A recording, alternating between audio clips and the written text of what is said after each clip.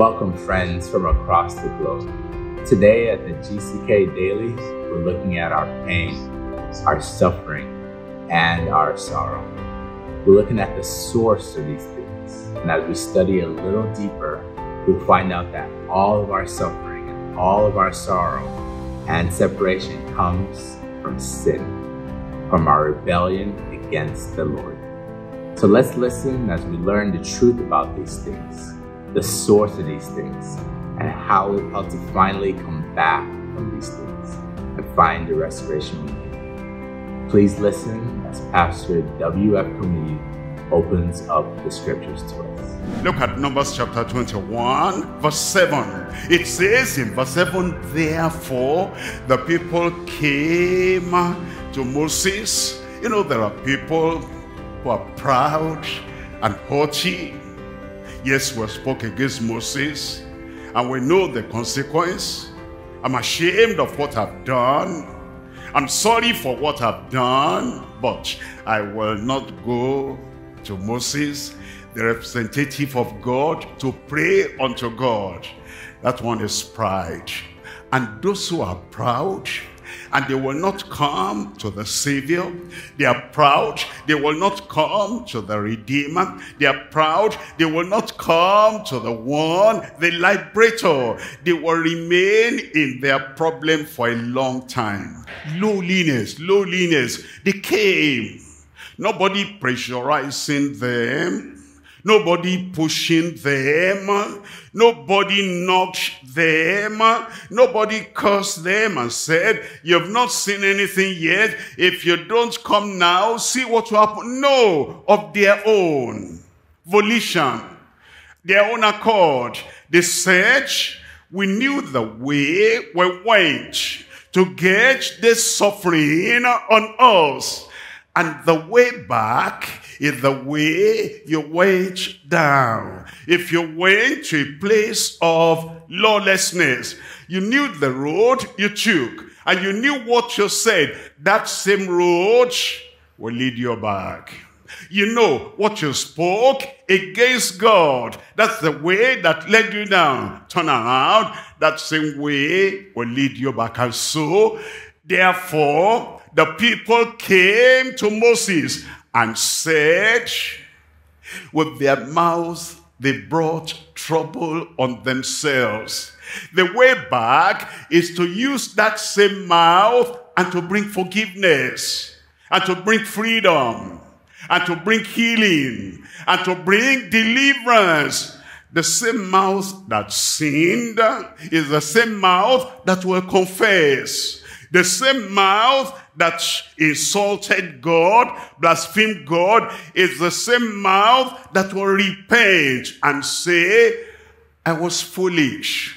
I shouldn't have said that. I shouldn't have done that. Everybody knows the way back home. You remember the prodigal son? He left the father, and he went a particular way into the far country. There's no point saying, I want to go back home, but I don't know the way. I want to go back to my father, but I don't know the way. I want to go back to the fellowship and the freedom and the forgiveness and the fruitfulness of a happy home, but I don't know the way back. You know the way back? That same way you took when you went to the prodigal's far country.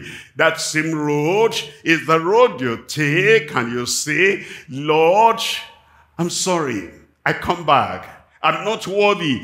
I'm not coming because I think this is my marriage. All I'm asking for is mercy. And so, therefore, the people came to Moses and said, we have sinned. Beautiful. Beautiful. The same thing, that's all it takes for you to come back to God. It's very simple. And as we listen, we've discovered a few key points from the first part of the message. Number 1, the proud do not come to Jesus. The proud and the haughty do not come to Jesus. They fail to realize their need for a Savior. They do not respond to Jesus. They do not acknowledge Jesus. They ignore Jesus and go about their daily lives, unaware and unable to benefit from the great gift of salvation freely offered to all. Number 2, reverse the course of your life. Do you know the way out of your sin? The way out of bondage is simply doing the opposite of what you did to get into that problem. And if you got into that difficulty through pride, you get out with humility. If you got into that quagmire with anger, you get out with gentleness. If you got into that tussle with hatred, you get out with love. You need to choose to reverse the decisions that you have made and accept the mercy and grace of the Lord. Number 3, salvation is simple. In this passage, the people said, "We have sinned." It's beautiful. Jesus knows you want forgiveness and freedom. So don't stay suffering in your sin. Don't stay in your condemnation. Don't stay in your depression. And don't stay in your sorrow. Come simply and tell the Lord, "We have sinned." Some people think that getting saved is complicated. No, very simple. Some people think getting forgiveness and freedom and the fellowship of the Father as I come back home, they think it's complicated. No, all it takes is for you from the depth of your heart to come to the Lord and to say, "I have sinned." There's no big vocabulary there you cannot pronounce. We don't need to go to a dictionary or go to encyclopedia and look for the words I'm going to use when I pray for forgiveness, for salvation, for eternal life. Very simple. We have sinned. And then they now explained that little sentence, "For we have spoken against the Lord and against thee." Then they made a request. This was their longing. Their longing. They said, "Pray unto the Lord that he take away the serpents from us." They knew that God has authority over the serpents, over Satan, over sickness, over sin. He has authority over any trouble or the source of that trouble in your life. And they said, "Pray unto the Lord." They knew there was only one person to pray to that will give them that forgiveness and freedom and deliverance unto the Lord. As you come to the Lord, because I know you are coming. I said, I know you are coming.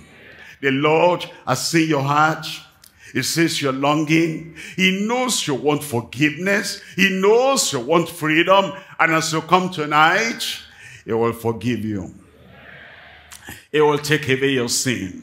He will cancel all the consequences of sin out of your life in Jesus' name. God is waiting for you. He will forgive you. He will turn your life around. He will dry and wipe away your tears in Jesus' name. He will make all things new in your life. Condemnation will vanish away. Depression will vanish away. Sorrow will vanish away. Sickness will vanish away. We have all sinned, every one of us.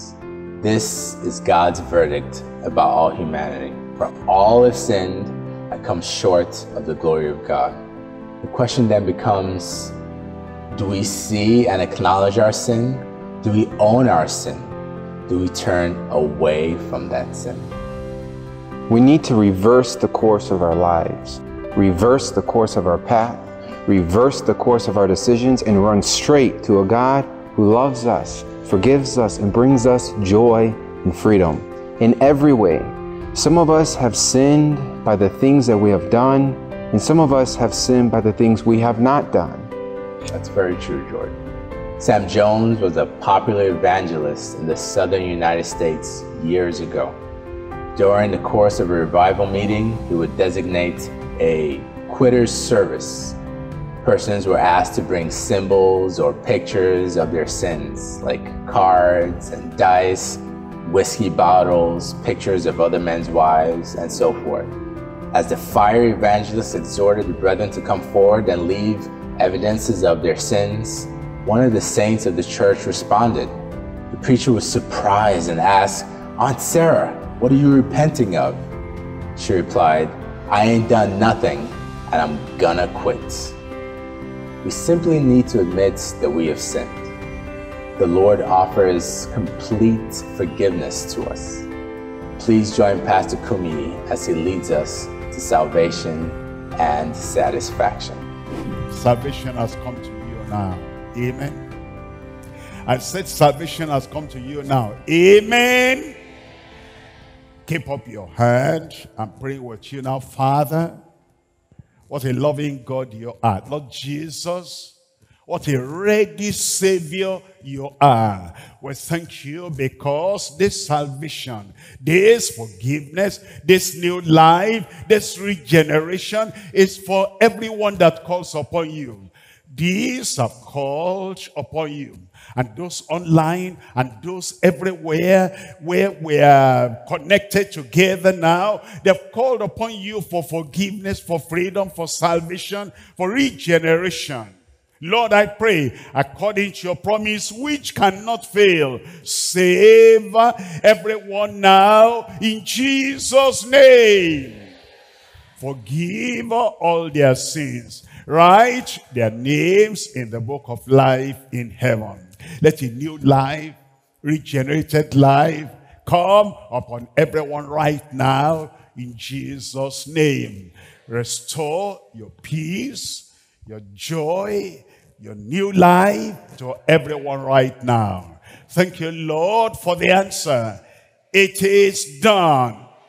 In Jesus' name we pray. Amen. The Lord has done it. He cannot fail. Anytime we ask, he always does as he has promised. What a joy to know that you reverse course and surrender to the Savior. We rejoice with you and would like to come alongside of you as you've made this decision to walk with the Lord. We'd like you to start, first of all, by finding a Bible-believing church and getting plugged in there, and also making sure that attaining heaven is your goal. We'd also like to hear from you by you connecting with us at www.dclm.org/connect. We'd love to help you in whatever way we can. Isn't that right, Jordan? And thank you, friends, for joining us again today and being a part of GCK Daily. We post new videos right here on a regular basis to keep you strengthened in your faith.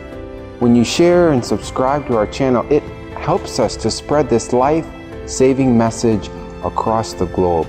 Please let us know how you have been impacted by our ministry in the comment section below. Keep in touch with us on all of our social media platforms as we look forward to connecting with you as you join us from across the world at the next Global Crusade from June 23rd to 28th. Thank you.